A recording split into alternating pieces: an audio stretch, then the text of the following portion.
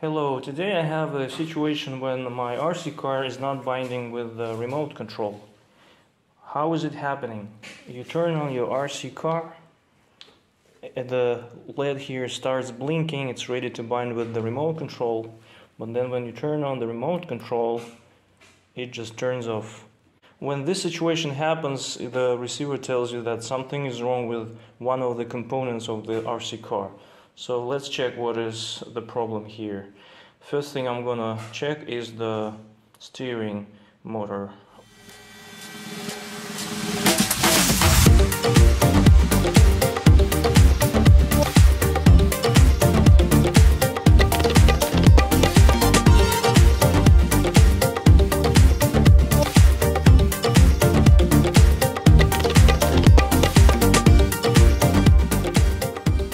So now I open this cap and I have access to the cable that is connecting the steering mechanism with the receiver. So let's disconnect it. Sometimes if you disconnect it, the receiver will start working and binding with the remote control. Now let's try to bind the RC car with the remote control.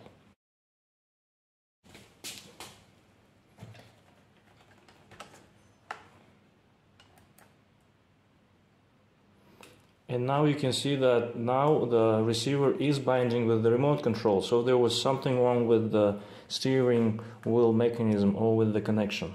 Let's check if it works. Yes, it works.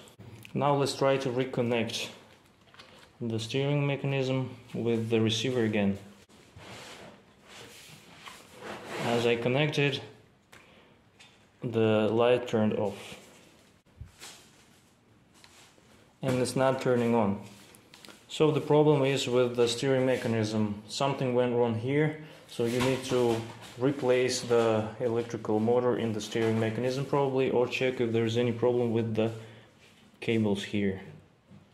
If you want to check how to get to the steering wheel mechanism, you can check my previous videos where I show how to disassemble and assemble this car, and it's really easy to replace this part.